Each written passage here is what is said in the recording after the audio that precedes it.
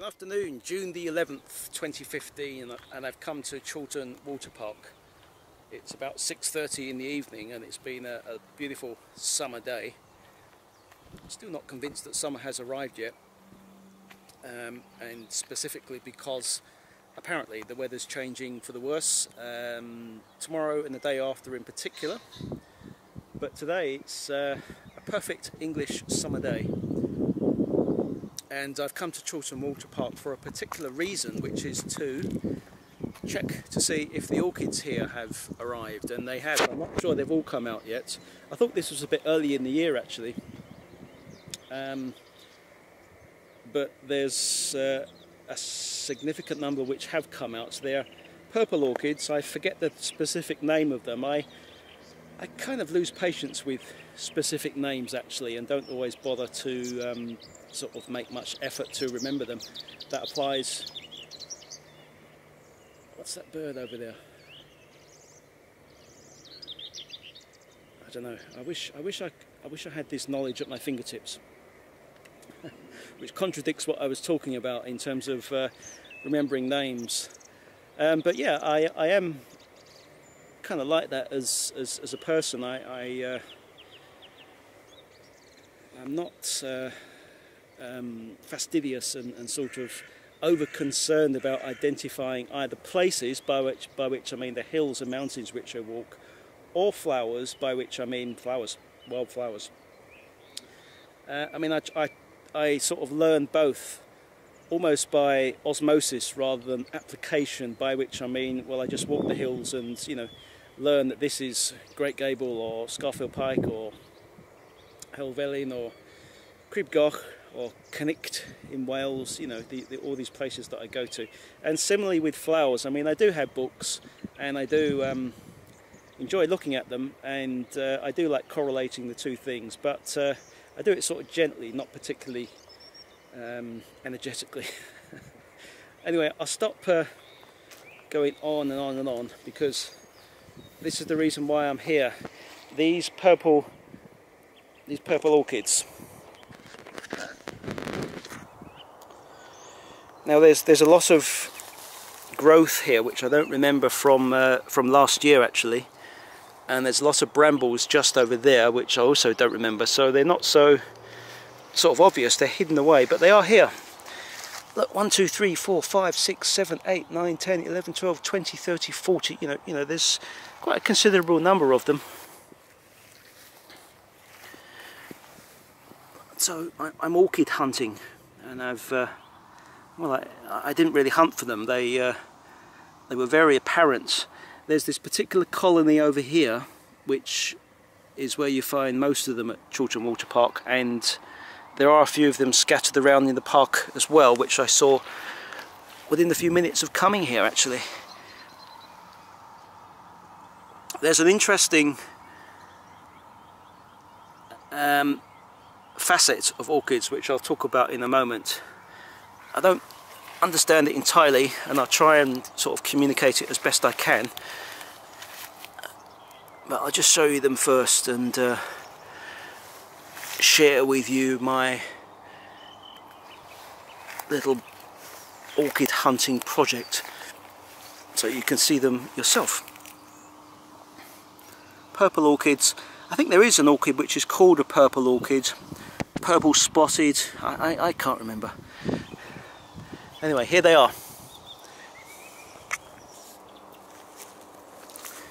Now they look sort of quite exotic flowers, and they're not particularly exotic. They're not actually particularly rare, although I think one or two of them are protected species, just to qualify that. They're not hugely rare, but they are not, obviously, not so common as daffodils, crocuses, celandines, campion, you know, all the wild flowers that cover the British countryside. Well, not so actually. I think we're seriously depleted in wildflowers, but the hedgerows and the good places, you know, some of which I know. Now this interesting story about orchids is as follows. Where can I walk? Alright, I go up here. Firstly, they live in sort of local colonies. They don't spread around like other wildflowers, many other wildflowers. I guess it's maybe not entirely unique to orchids, but it's characteristic of orchids. They don't spread around, they stay in sort of local patches, and that's because of the root system. Now when they germinate, when the seeds germinate, apparently there's a curious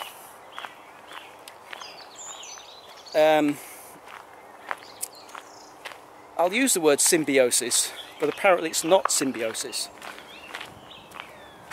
So I'm not being technically specific, but I'm conveying an idea, a concept. Apparently there's a curious kind of symbiosis between orchids and fungus, a particular kind of fungus, and they basically feed on each other. The fungus infiltrates the cells of the orchid seeds to eat them, basically. And the orchid seeds feed on the fungus, and apparently that's how it works, and apparently it can go sort of either way. The orchid may or may not germinate and sprout and grow, depending on kind of which is the stronger, the fungus or the orchid. That's it. It's quite simple. But the complex part of it, which I don't entirely understand, which is apparently the case, is that it's not symbiosis. Symbiosis meaning a sort of mutually productive or possibly antagonistic link between two kinds of plant growth. I don't know if symbiosis is ever antagonistic. You see, this is where I don't entirely understand it, because I'm not a botanist or I wouldn't even call myself a naturalist. I'm just a hobbyist enjoyer of flowers and birds. So yeah, that's kind of quirky and interesting about orchids, the way they begin their lives. It's in relation to a particular kind of fungus, and it's kind of symbiotic, but apparently technically it is not symbiosis. That's what I've read by the fascinating writer Richard Mabey in one of his books, The Cackle of a Magpie. Is there anything else I can show you before I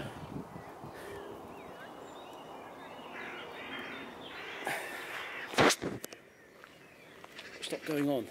Not really. So yeah, it's now just gone 6:30 Thursday evening, and as you can see, I'm enjoying what continues to be, even now in the evening, a beautiful summer day.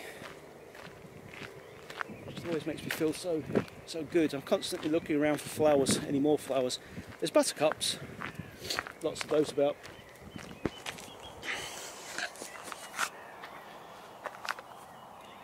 Specimen A, specimen B, lots of those about. Little purple one. Vetch. I've never found vetch particularly interesting because it's, I don't know, it's kind of not very exciting. It's these sort of sprawling little flowers in a climbing growth. There's a little bee on the buttercup. Bees are nice. I like bees.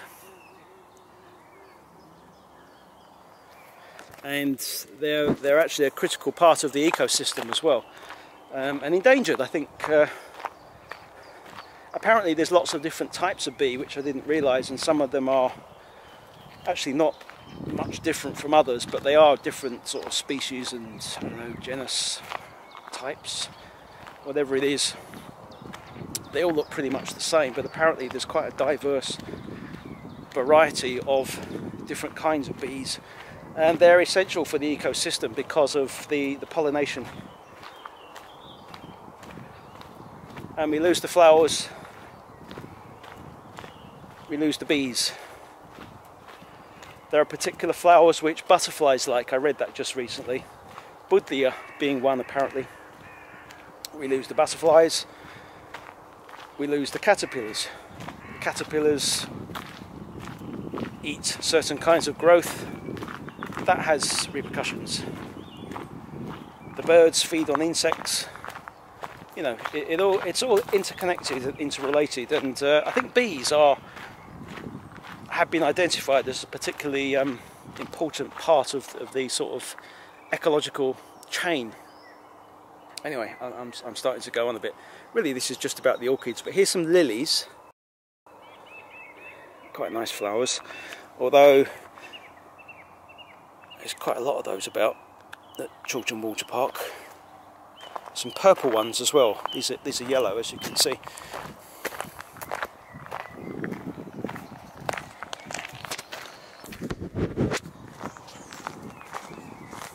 So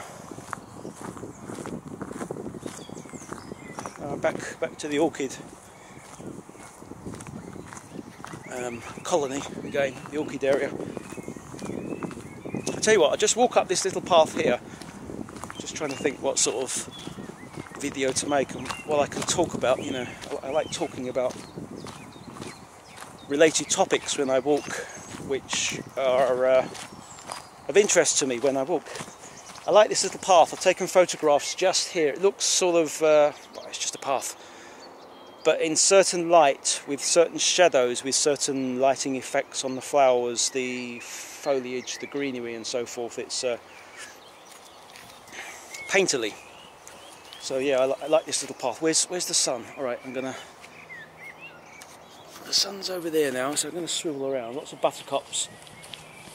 The point about this little path is you pass through trees right beside the path, and there's usually some lovely bird song, which I'll just conclude with.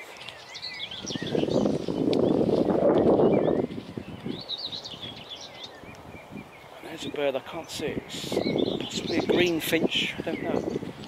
It's just 10 feet away from it, it's just flown off. See, if I try and zoom in on it, I'll just disappoint you and me.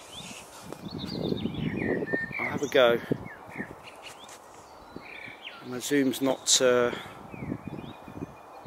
actually that good, and the light is falling on my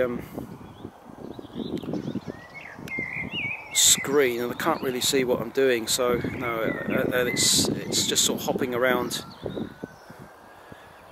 camouflage style. So yeah, forget that. I don't know. Maybe a greenfinch. Blackbirds, lovely blackbird sound. Possibly my favourite song, the blackbird and the robin. But of the two, I would probably choose the blackbird out of those two. So yeah, lots of birds down here. Lots of chiff-chaffs. There's an oak tree to my left. There's a few oak trees around. Beech, I think. Chorlton Water Park is just over there. So you're over the back of it here, where it's a bit wilder and it's more peaceful. And not so many people come here. You don't get the joggers and the cyclists and, you know, the bulk of the populace around here. And so I like it. It's more sort of country-like, wooded-like, you know.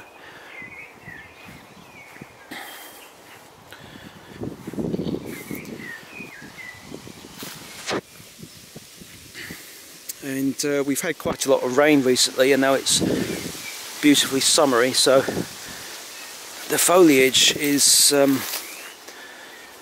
abundant. And the trees as well. The trees have grown quite a lot. You don't usually get these overhanging branches.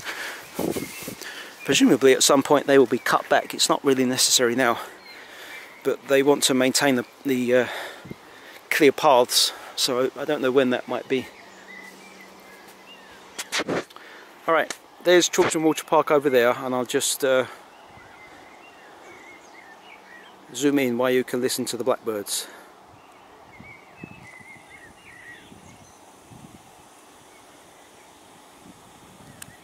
And the sighing of the wind in the grass and the nettles and the brambles and the trees.